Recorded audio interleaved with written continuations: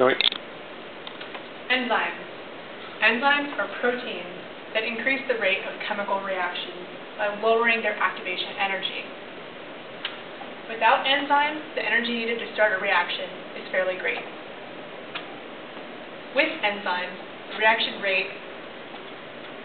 the energy needed to start the reaction rate is a lot lower. So this actually makes it a lot easier for many chemical processes to occur.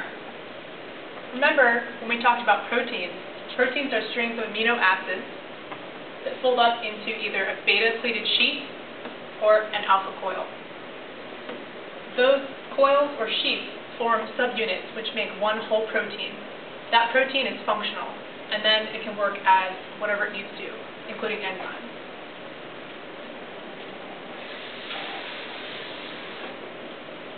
An enzyme binds to a substrate in a way that makes the reaction more likely to occur. So here's our enzyme, and you have to keep in mind that in real life, enzymes are 3D. They're not flat like I drew them. Each enzyme has an active site, and that active site is what the substrate binds to. For example, here is an enzyme, lactase. Notice that it has an ASE as the ending. A lot of enzymes do end in ASE. Not all of them, but many of them. Lactase can break down lactose, which is a milk sugar. This milk sugar, lactose, breaks down to glucose and galactose. Now, if you're someone who's lactose intolerant, your body doesn't make enough lactase to break down the lactose.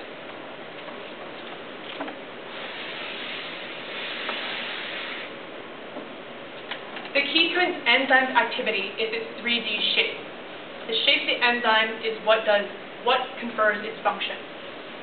So here we've got the active site on the enzyme, which again is 3D, okay, and that is where the substrate is going to bind. So here is an active site. Notice that this one can actually bind a molecule that has some chemical bonds. And each substrate can only bind to one type of enzyme. So for instance, this enzyme right here could bind a molecule that looks like this, but it cannot bind a molecule that looks like this.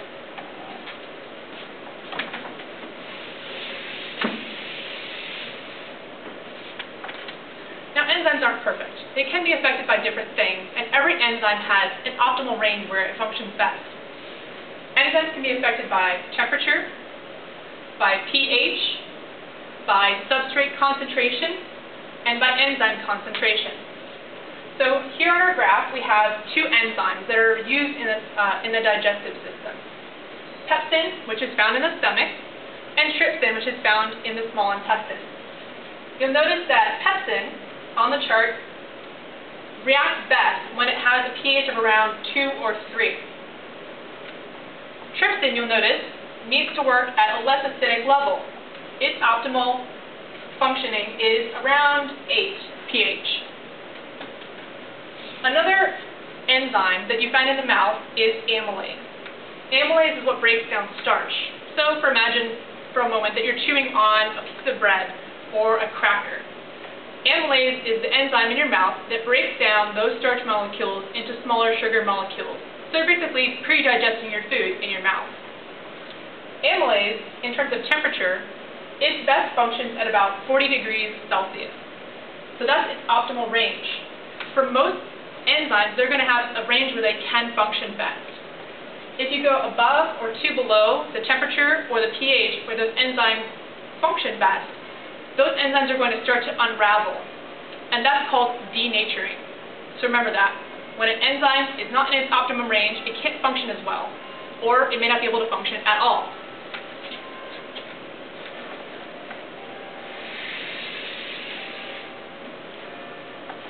Here's an example of substrate concentration. So we have a bunch of these little red substrates, but we only have two enzymes with which they can react.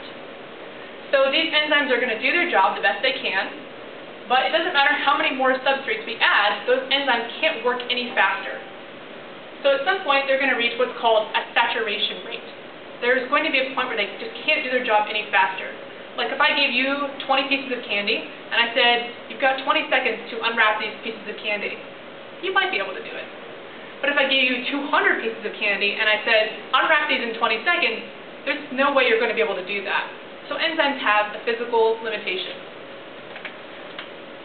Over here we have enzyme concentration. So we have a higher number of enzymes per substrate. These enzymes are going to continue to do their job effectively as long as there's substrate available for them to act on.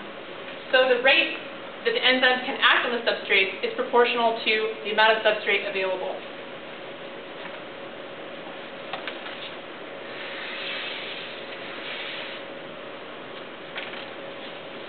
Enzymes can work more efficiently when cofactors are present. Enzymes can actually also be shut off temporarily by inhibitors. So these are molecules that can turn off the enzyme so that it doesn't work, because there are certain times when the enzyme might need to do its job and certain times when the enzyme is not needed. There are three kinds of inhibitors: competitive inhibitors, non-competitive inhibitors, and feedback inhibitors.